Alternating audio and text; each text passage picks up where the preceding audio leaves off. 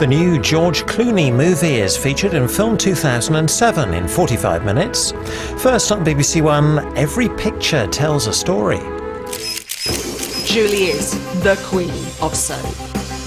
I've never come across such an egomania for someone who's just an actress in a show. It's a great British disease, isn't it? We build them up, we build them up, we build them up and then knock them down.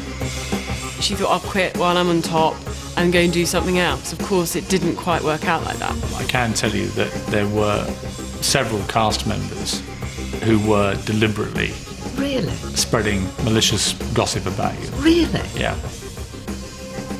Would that shock you? Yes. Would you feel betrayed by that? Yes. Have you never suspected that? Never. Ever.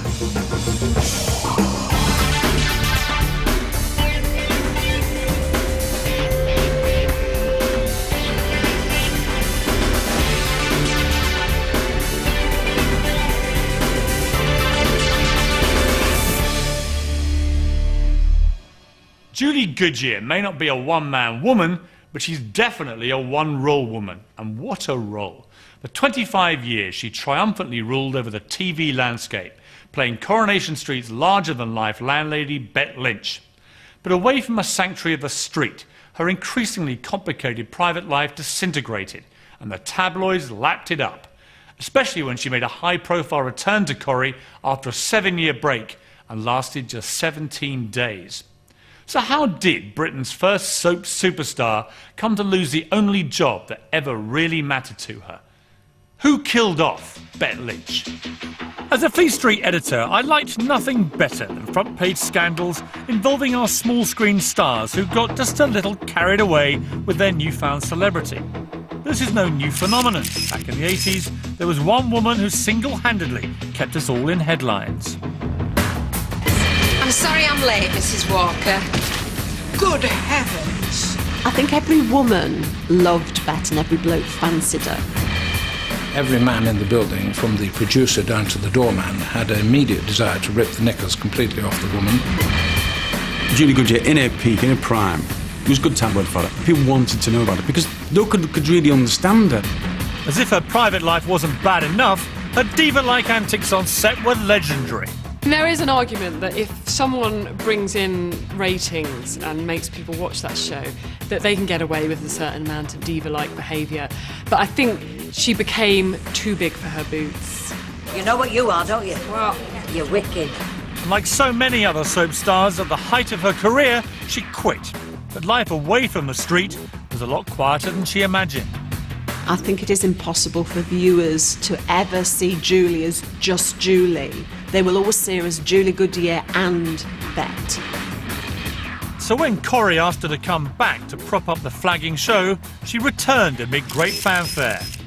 But what should have been the perfect homecoming nearly cost her her sanity. I want to know if she really did jump, or if she was in fact pushed by the people she'd worked with for 25 years. So Julie, where did it all start for you?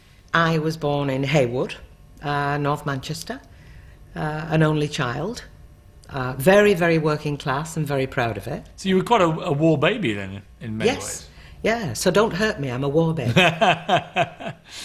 And as you grew up, how would you describe your childhood? Well, I suppose, looking back, it would be described as very poor.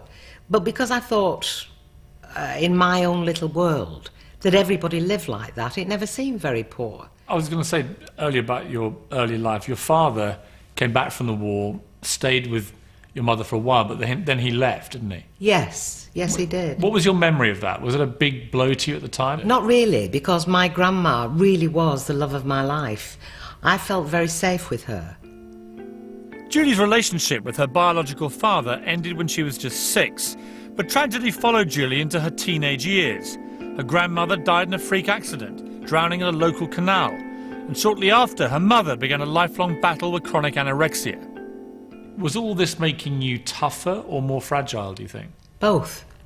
There had to be an inbuilt resilience, but it didn't mean that you weren't bleeding inside. So that you had not just the death of the grandmother you loved, but your mother then suffering really this appalling illness all her life as a direct result. And your father's gone. I mean, you've had a very tough start to your life. Really. I know. But first a song. With the arrival of the swinging 60s, Julie began modelling, becoming a pin-up girl in the factory where she worked as a secretary. And even at that early stage, revealing a liking for leopard print. Her home life had settled down too. Her mother had remarried and ran a pub with her husband, Bill Goodyear. And just at the point when it seemed like normality was returning to Julie's life, calamity struck again. The very first time you ever had sex, you got pregnant. That's right, yes. I mean, how lucky can you get, Piers? How unlucky can one woman be? Go on there. Yeah. How did you feel when you knew you were pregnant? I had no idea. I didn't even know I was pregnant. It was my mother who told me. So when you discovered you were pregnant, how did you feel about that? I was just, again, in shock. I couldn't believe it. Because at the time, to be an unmarried pregnant woman... Don't even go there. Quite a stigma. Oh, absolutely. Terrible. Quite shameful for the family. In the back streets, you had really brought complete shame. Julie decided that her best option was a shotgun wedding. So in 1959, now 17 and 2 months pregnant, she married Ray Sutcliffe.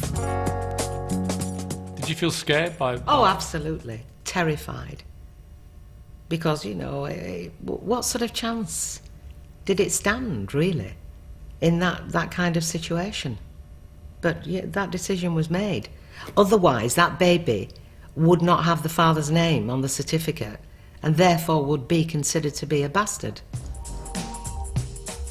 Gary was born in April 1960, but that very same year, Granada was giving birth to something very, very different.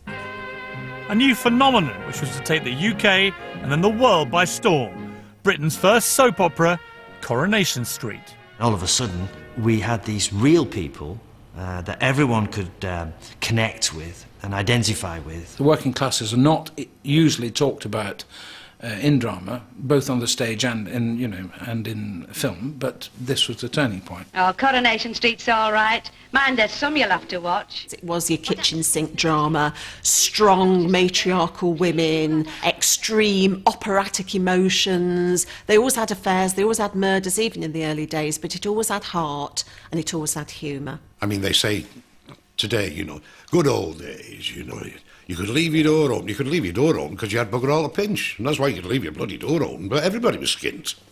Everybody had nothing. And that was just like that in Coronation Street. Coronation Street wasn't an instant critical success, and some Granada insiders even doubted it would survive its initial 13-part run. But just like Julie, viewers loved it and connected instantly with the ordinary characters to make it the longest-running and consistently highest-rated programme on British television. So did you want to be, do you think, a successful actress when you were young, or to be famous, to be a celebrity? Probably a bit of both. But it actually wasn't until I saw the very first episode of Coronation Street that I knew exactly what I wanted. That's where I'm going, and I'm having it. So 6 years after you watched the first episode of Coronation Street and think, I'm having that. Yeah. You are having that. You're in the show. How did that happen? Well, there were lots of other jobs before that. There was modelling work, only the hands and feet. They didn't want anything else. But fortunately, because I've only got size 4 feet and tiny, tiny hands, oh boy, was I in demand. I tell you. I mean, don't take this the wrong way, but I never really idolised you in my youth for your feet and hands. No. Julie. It was just when I was young, other parts of your anatomy were rather more striking, I think, is a polite way of putting it. I can't... The eyes, obviously. Obviously. But her eyes, hands and everything else did get Julie a break on Coronation Street. And in 1966, she got her first role playing factory worker Bette Lynch. Hey, they do pies, kid. How much are your pies, love? Steak and kidney, meat and potato, cheese and onion. Meat and tater. 10p each. You did the part for 6 weeks. Yeah. And was it everything you'd imagined it would be, or was it different? Yes, I loved it. Absolutely adored it. I felt I'd come home. This was where I should be, yeah. But after 6 weeks, you were shown the door. Why? Because that was the extent of the storyline. That was it. It was finished. It was just a short storyline. So I was absolutely devastated. Julie's Corrie contract had ended. Prospects of getting back on the show were unlikely unless she got more experience. So she joined Oldham Rep and a year later returned to Granada, desperate for another chance. I was back, knocking on the door 12 months to the day. And what did they say to you? Who are you? I said, what? What do you mean, who am I? They'd forgotten me. Well, of course they had, you know, that's showbiz. I brought the lad's mother round. For the next 3 years, Julie brought up her son Gary, but only managed to pick up minor roles in other Granada productions, while Corrie continued to go from strength to strength. Its army of loyal viewers rose from hundreds of thousands to 20 million. Finally, in 1970, a role in the Granada production of Family at War got Julie noticed by Corrie producers. You think I'm common, don't you? No. It's a manager's house, isn't it? It must be lovely for you living in a house like this. Then, 10 years after she first watched Corrie, Julie got her big break. She joined as a full-time cast member on the 18th of May, 1970, introduced as the tarty mate of Irma Barlow. I know that daft laugh anyway. Hiya, Bet Lynch, what are you doing here? Spanking a bit, aren't you? Mark, who's talking? It's not so long since you were drinking vinegar out of a chip bag. When you went back into the show, very quickly, Bet Lynch became a real fixture of Coronation Street. How soon was it after you started again, did you believe that you were onto something that might be really long-lasting with Bet? I was determined it was going to be long-lasting. There was no way they were going to throw me out again. No way. Whatever I had to do, if they said jump, I said how high. This was where I wanted to be and where I was staying. Coronation Street characters, I think they start off as maybe 5 lines on a piece of paper, and then it's up to the actor to take that and mould it and to make it into something else, which again attracts the writer, and then the writer starts to see the form of an idea, and then it works like that. And Bet, I think, and Julie took that to the extreme. The character of Bet was midway between that of an angel and a whore. Hello, Mr. Fairclough. Talk about being a stranger. Within weeks, Bet became the Rover's barmaid, and in just a couple of months, her character was a huge success. Women loved her no-nonsense attitude, and men, well, they just loved her. Wow, doesn't she look sharp, eh? Beautiful face. Great. Big.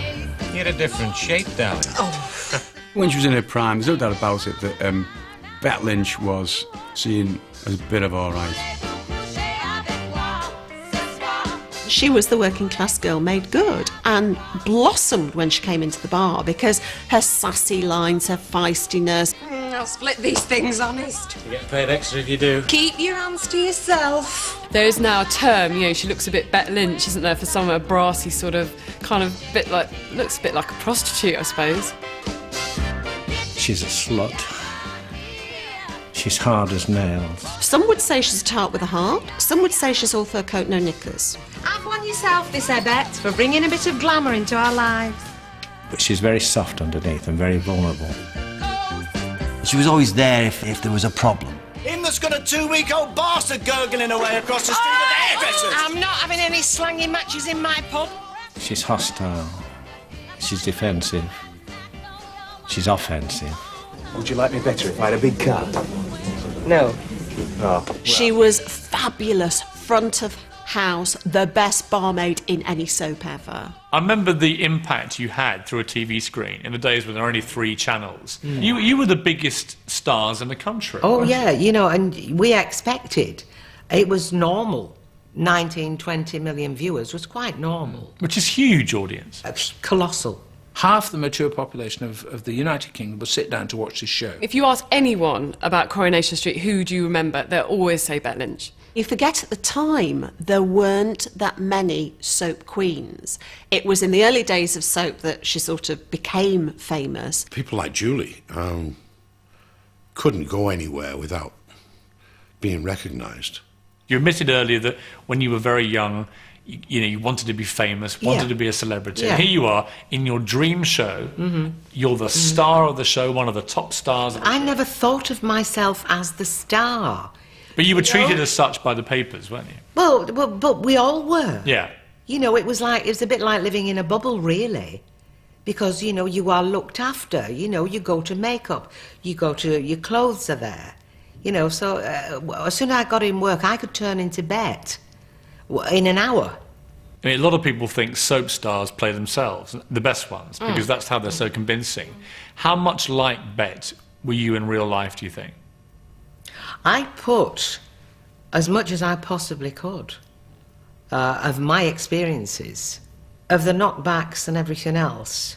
I was lucky I had a lot, really, to be able to draw on. Never meant to hurt me. Following all that had happened to Julie in her early life, starring in Coronation Street should have marked a change in her fortune. I'm going to London with them for a while. When I get back, I want you out of here. I live here. But as her importance grew on screen, her personal life made no such improvement off it and went from bad to worse. Julie's first marriage had ended in divorce after just 3 years, but she managed to juggle bringing up her son and starring in a top soap. In 1973, aged 31, older but not necessarily any wiser, she got hitched for the second time. This time to a local Manchester businessman, Tony Rudman. You remarried, you had a big celebrity wedding, as it was at the time. A lot of the cast were there. It was a huge event. And your second husband literally runs away at the reception. With the best man. So when did you realise what had happened on the day? During when I was looking for him, during the reception. He'd just gone? Yeah. And I think I gave probably one of the best performances of my life during that day. And I went back to work, which was a blessing, with all the usual jokes. Whoa, you have a good honeymoon, blah, blah, blah. And that carried on, and I just went to work and I came home. I went to work and I came home.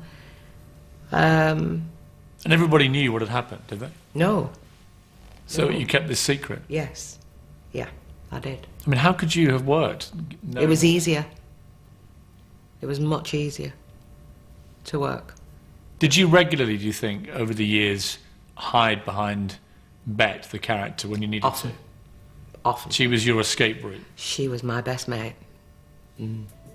Yeah, I think Julie really did use the character of Bet to get her through bad times, because Bet was a very sort of strong, brassy character where nothing affected her. It was a way of presenting herself to the world. And I think a way of showing that, you know, I'm still standing. The real life might have fallen apart dramatically at times, but Bet was always there. Your second husband disappeared from the reception. Your life's in turmoil, but being Julie, you go back to work, you keep it quiet, you don't tell anybody. But slowly, inside you, you're falling to pieces and you suffer a complete breakdown. The next thing I knew, I was barefoot, but I didn't know it was me. And I was walking to a hospital to get help. And fortunately, you know, they did take me in at the hospital. When you look back on that day, how do you feel about that? Very grateful to still be here and making coherent sentences to you or to anybody. And did you ever hear from Tony again? No, and the marriage was annulled, and he got half of everything, half of my bank account, half of the property. So it was like beginning again financially, as far as I was How did you concerned. feel about that aspect of this? Very disillusioned by men. I mean, your father disappeared, your real father. Your first husband left the country. Second husband disappears at reception. I mean, by now, you must be almost in a position where you couldn't trust another man again, aren't you, in your mind? Yeah, it was getting that way. It was getting that way. And it was soon after you recovered and came out that you had your first relationship with a woman. It's hardly surprising, Piers, is it? I was going to say that. You know what I mean? I thought, well, The it's worth build-up a- is coming, isn't it? worth a try. Can't be any worse. I'm getting in under your skin. For us us Fleet Street hacks, this was absolute gold dust. In the 80s, tabloid sales were struggling until editors realised there was a real appetite for stories about soap stars. And scandals about Julie's tangled love life sold buckets of papers. In those days, there was this explosion of popularity and interest in the soaps because the viewing figures were phenomenal. These were the things that were uniting the consciousness of the nation. So, newspapers, they got straight into them. As soon as tabloid editors started looking into the actors' real lives, it became apparent that obviously they were all up to no good. It's a great British disease, isn't it? We build them up, we build them up, we build them up and then knock them down. It seems to be a national pastime. The boozing, the parties, the women, the drugs, you know, it all comes. So obviously there were tons of stories out there that we could write about them. It's a different sort of fame, soap fame, from Hollywood fame. A Hollywood star would come to Britain and they'd be in awe of a Hollywood star, but a soap star is in your living room, so you feel you know them, so there's no hiding place. Whether she had a relationship with a woman or a man, it was eagerly sought after by the press, you know. That's what people like to read about, really. Who is screwing who? So she was always paying the penalty that stardom brings, that wherever you go, some guy will be behind you with a huge lens. This confusing period was a nightmare for Julie, but a dream for the tabloid papers. Famously, after a 4-year lesbian relationship with her housekeeper, Julie got engaged to Corrie boss Bill Gilmore, but he called the wedding off just 3 days before the ceremony. Then, in 1985, she very quickly married for a third time to Californian airline executive Richard Scrobb. But there'll be no fairy tale ending this time either. What do you think is happening to you through this period in terms of yourself, relationships, your sexuality? Are you just basically... Looking Well, for are you love. confused about what you really Looking are? for love. Right. It's as simple or as complicated as that. Had you ever been properly in love, do you think, through that period? No. No.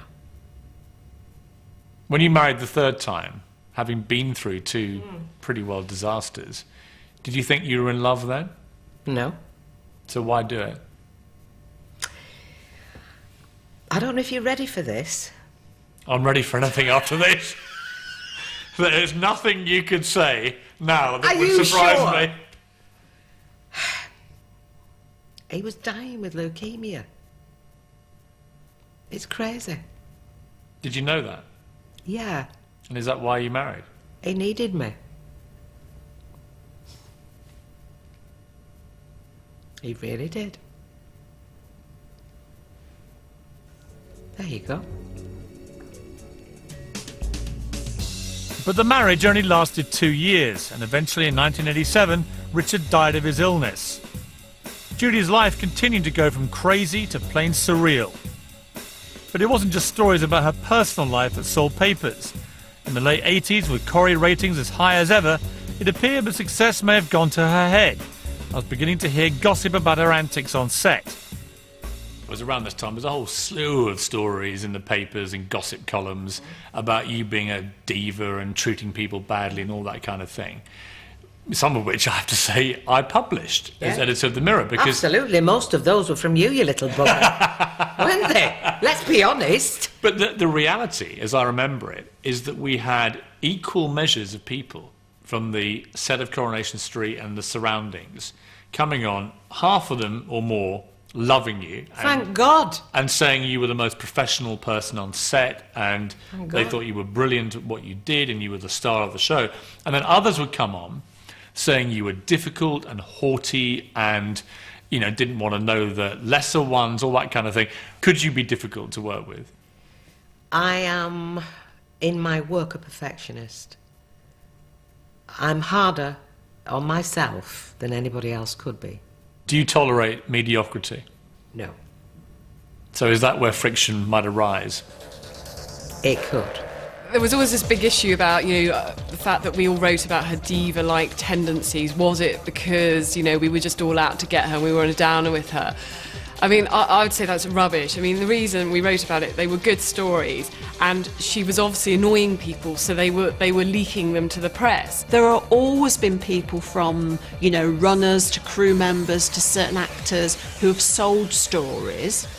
Whether or not those stories are true, I do not know. But it all adds to a mythology. I knew for a fact that if you crossed the line with Julie, then, you know, she'd tell you straight.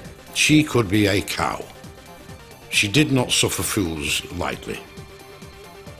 Now, she would help me as long as she could see me helping myself. If by diva you mean a perfectionist who liked to get the makeup on and the wardrobe, which she'd sort of suggested some of the leopard print, and work with people to create the best thing that you could do on screen, yeah, I suppose that means diva. Moving to the mid-90s, and you make a fairly momentous decision to leave Coronation Street. Yeah. Why did you decide to leave? How were you really feeling about that? Because this has been your life for 25 years. Very excited. Very excited. Thinking, you know, God, I won't need to be up at 6 every morning, you know, time for me. Bet Quit became a huge story, of course it did. Massive news event. But how can you call it quitting when somebody's done 25 years? You're still leaving. Good service. Because you were leaving when people Yeah, but leaving, isn't that a nicer word than quit? Quit's a shorter word, it fits. Well, yeah, I suppose. And in the world you come from, yeah. And Leaving it's more was far too dramatic. long. Leaving, Yeah. quit. Okay. Simple as that. All right. Bet Quits with a picture of you by Bet. Awful. And it all fits. Yeah. That's simple. That's how it works. When you walked out that last day, ratings were still huge. Oh, fantastic. And my beloved Coronation Street was on a high. Get out! This pub's shut! For her to leave was a big, monumental thing. It couldn't have been bigger, really. I mean, she was, you know, at the top. When she went, I remember working that night and writing the front page and inside, and we did the first 3 pages on it. You know, the Daily Mirror for a soap opera left, and other newspapers did the same. So that gives you an idea of what a big story it was. I mean, there really was that feeling, you know, she was Coronation Street. Could it survive? Of course it did. But, you know, people were quite hyped about it. It was lump in the throat time, I think, for the viewers, and Julie too, and even hard-bitten technicians may have thought, we're going to miss her. It's over and done with. And that's that.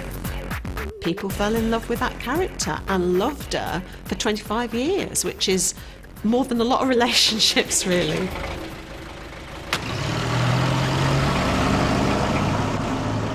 Julie Goodyear was awarded the medal for services to television drama. Just as Julie left Corrie, her 25-year service was honoured with a Lifetime Achievement Award, and an MBE sealed her position as Queen of the Street. Like many soap stars who've walked out on the shows that have made them famous, Julie lined up a lot of projects in hope that she would find fame and fortune away from Corrie. Ladies and gentlemen, Miss Julie Goodyear. Some people might think that she was a bit naive to think she could leave Bet behind, but when she left, she'd been promised a chat show, which of course she filmed a pilot for. She'd also been promised a film, which fell through. Why are the shutters down at the Rovers and Bet in bed? Because the real Julie Goodyear is here, that's why. She really had her head full of, you know, ideas of grandeur. And, you know, so she thought, I'll quit while I'm on top and go and do something else. Of course, it didn't quite work out like that. It's the assumption that you're going to take this character, these skills, and they will stand up everywhere else. Like, she had plans to do a chat show. It didn't get past the pilot stage. With luck, there'll be laughter, there may be tantrums and tears, but you won't switch off. Soap stars get to the top of their game, think they're invincible, leave, think they're going to get loads of work. The streets are littered with soap stars who've thought that and who are basically on the dole. Did you believe that you would be able to play other roles, given how massive Bet Lynch was in the public psyche? Yeah, I thought, I didn't see any reason until I found out otherwise that would virtually put us an end to sort of working life. Why should it? Coronation Street had also taken a nosedive, Julie's final episode pulling in 19 million viewers. But only 9 months later, the show had hemorrhaged nearly 10 million viewers, a good chunk of them seduced by the goings-on at Albert Square. EastEnders were riding high, winning all the awards, getting all the ratings, and Coronation Street was sort of the poor cousin, which, you know, they hadn't really ever been before. So they were quite desperate, and they thought, we need something really major. Who's the best character that the show ever had? Well, Bet Lynch, let's get her back. 7 years after Julie had resigned from Corrie, her old bosses at Granada made the monumental decision to resurrect Bet. Julie was invited back, as a tabloid said, to save the show. It was an out-and-out declaration of war against EastEnders. She's bold, she's brassy, and she's back. With trademark cigarette holder, Bet Lynch, as embodied by actress Julie Goodyear, had plenty to smile about today. All soaps go through doldrums and ups and downs. So when she was invited back, it was a bit of a gimmick, let's be honest. They made a decision that they needed to get back to their roots. They needed to get back to what it was all about in the 60s. And the only real character that was left that kind of epitomised that was Bet Lynch. There was a great trumpeting went on from Granada TV about the mistresses coming back. It doesn't take much for the press to pick up on those vibes and turn it into she is the saviour of the street. And of course Julie loved the idea that she was the saviour of the street. The crew, as always, were fantastic. Would you believe they played God Save the Queen? And we all laughed. It broke the tension, and the first scene went in one, like a rocket, no problem. And that should have been it, you know? You're back, fine. But it wasn't. Bet! Correct. Give that girl a coconut. Quite a lot of them, especially the older cast, felt like I did. Oh dear, this is going to be a very, very testing time. She was literally hired, big noise, big trailers, big interviews, big drum roll, and then she was chucked into this system that she didn't even recognise. What kind of Coronation Street did you find when you walked back through the door compared to how you had left it? Only the sets were the same. Everything else had changed. The sets really were the only things that were the same. A whole bunch of sexy young things had joined the cast, and they were very much the new soap superstars. The way the series was made was also completely different. When Julie left in 1995, they were making 2 programmes a week, but by the time she came back in 2000, they were churning out 5. Obviously, the older members of the cast had been there while this huge transition period of going to 5 episodes had taken place, so they were used to it. The kids coming in had only ever worked like that anyway, so everybody was fine, apart from except me. And how were I you didn't feeling? even know what day it was, what page I was on, what scene I was doing. I was absolutely panic-stricken. Whereas before there was a set amount of time for rehearsal, that had gone. Everything that was taken for granted, all the facilities in the studios, from the wardrobe, the makeup, the limousines and everything, all that had gone. And there's all these young kids there who are kind of used to that because they know no different. But, you know, she's sort of an old-school soap star. I'm pretty lucky. I didn't need makeup. What the hell could you do with a face like this? Only smack it with a bat. But Julie, people like Julie, with the wig and the makeup and the frock, and they had to be in an hour and a half, 2 hours before me. So you want to try that for like a 10-week stretch. And that's hard. As always, with you being this huge soap star character, there were a load of stories in the papers almost immediately about what was going on behind the scenes. People who wanted to stick the knife into you, whatever. It was clear things weren't going well. I'm going to read you a charge sheet of tabloid tittle-tattle at the time. These are basically things that appeared that suggested that you were making a series of unreasonable demands. So I'll put them to you. Just let me know your reaction to each one. Of course.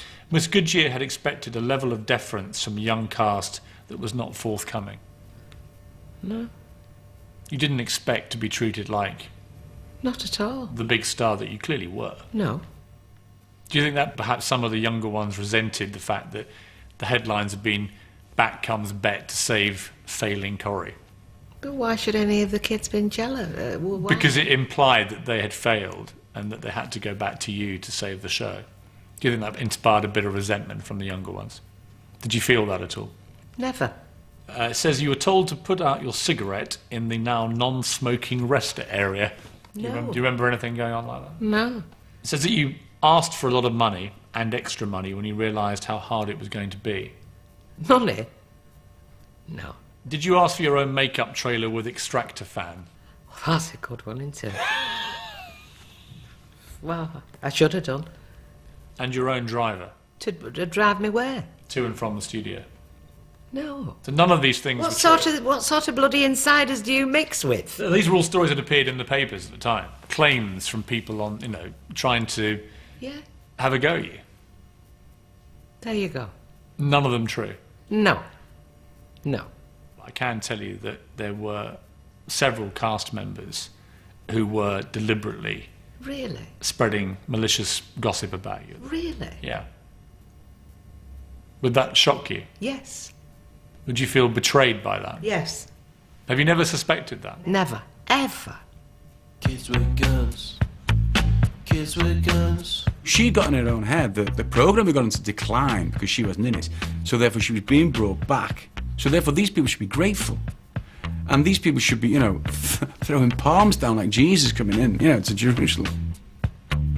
Kids with guns. All the people who remembered her were all pleased.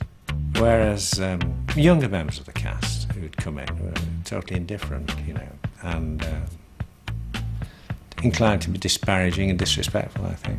They didn't realise that there was supposed to be this big hierarchy and that you had to be so deferential to her, which I imagine would have totally annoyed her. These were sharp kids who'd got their own, they'd got their own plaudits, they'd got their own kind of careers. Who is this woman? She's a has-been. Why does she think we have to look up to her? They criticised the way she looked. They made out that she was being diva-y on set. This woman come in, this hefty pay, this hefty reputation. They were dragging her back down to earth the best way they knew how. When you got to the second week, you're already finding this a bit of a nightmare, clearly. How did the second week unfurl for you? Worse. It was just going from bad to worse. I really could not. I couldn't work the way that they work now. So as that week came to an end, you were beginning to feel that you just couldn't do this. That's right. I really was. Was it affecting your health? Yes. In what way? I was having panic attacks. I felt sick, diarrhea. I couldn't function. All the personal stuff and the headlines that go with it, whilst being hurtful, you've been able to put your Bet Lynch head on and say, dust yourself down, get on with it. And the reason this all really hurts you is it attacked the very core of what you're about, your professionalism. I couldn't do it. And I could not understand why I couldn't do it. It was like being in a car crash. It was like being on a conveyor belt at 90-odd miles an hour and being thrown off and nobody there to catch you. If you said, oh, she did this and she did that, I don't think she really cares.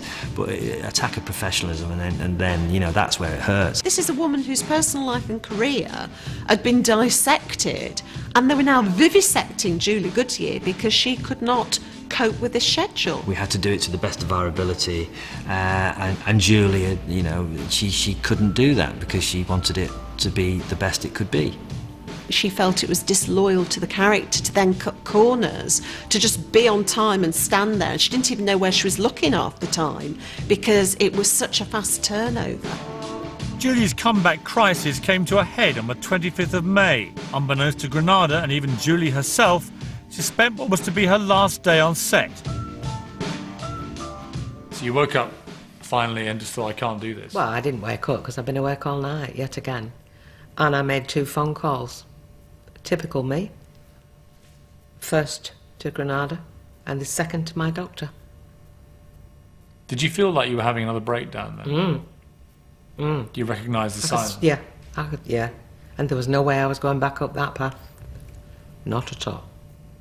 So probably for the first time in your life, you put yourself before the show. Absolutely. Because you had to? Yeah. No choice. Julie's triumphant return had been a total disaster. She'd only survived 17 days of the new Corrie regime, and it had almost driven her mad. Under tremendous pressure, she'd finally jumped ship. How did Granada take the... Not well. Not well. Because it looked bad for them. They'd made this big commitment, bringing you back. My own doctor came, examined me, and it was, you know. It was no bullshit. It was impossible. I couldn't have done anything. There were some stories at the time suggesting that you were fired. Yeah, right. No, I wasn't. Of course I wasn't. If I could have gone back in, how could I? No. No. It was just you couldn't actually. I couldn't work the way. I couldn't hack it. From a viewer's point of view, it was like, what? You felt completely robbed. From the press's point of view, it was, ha-ha, you know, cackling witches. It was almost like rubbing your hands with glee that she'd failed. Any hack who had some sort of, had a grudge, and there was plenty of them, decided to stick the knife in. Let's not forget the great, British mentality of building them up and knocking them down. I think people just thought, well, it's a bit wimpy, isn't it? I mean, 17 days and you found it a bit tough. What's your problem? And so she did get some really terrible press. Look, you're on 200 grand a year for a reason in the public eye. You are up there, to be shot at. I just think her self-esteem, her confidence, everything that she'd used to get her through a bloody awful life had been attacked at that time. So I think it was the dark night of the soul for her. Do you remember the headlines at the time? Oh, it was day after day. It was relentless. If that had happened in a ring to a fighter, the ref would have stopped the game. You thought you'd become a punch bag? I was. There's no two ways about it, I was. But the one wonderful thing it gave to me, Piers, I went through the pain barrier. And that still stands today. Whatever was printed about me now could never, ever, ever hurt me anymore. And that's a pretty good feeling. But it took all of that to get there. Did any members of the cast contact you afterwards? You've got to remember, Piers, they were still in the thick of it, and it was relentless. And I just wanted to be quiet anyway. But your main feeling was one of relief? Oh, tremendous relief, yeah. Do you still watch Coronation Street? My loyalty to Coronation Street is beyond question. Truly, Piers. And if I could go back, apart from that one hiccup, I can honestly say I would go back and do it all again. The one shining light in your life has been that you have found true love. Isn't that amazing? Scott and I have been together now for 11 years. I mean, that's just incredible. In classic Julie Goodyear fashion, he brought you some cement to your house. I know. He knows the way to a girl's heart. He was a toy boy with cement, and your heart melted. Completely. Scott is 27 years younger than you. I know. Do you commend a toy boy to ladies of your age? You've obviously never met him. I think he was about 90 at birth. But I love him. Of all the people I've ever interviewed, I don't think anyone has had a life quite like yours, Julie. When you look back on your life, do you have any regrets? No. You'd do it all again? Mm-hmm. Good, bad, ugly? Yeah. And no bitterness. And do you feel now, personally, happier than you've ever been in your life? Yes, I do. I'm at a really, really good place. A nice place. And to all your critics, of which there have been a few over the years, what would you say to them? Piss off!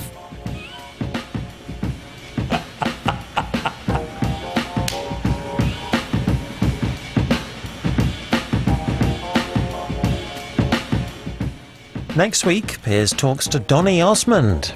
Next tonight on BBC One, it's Film 2007.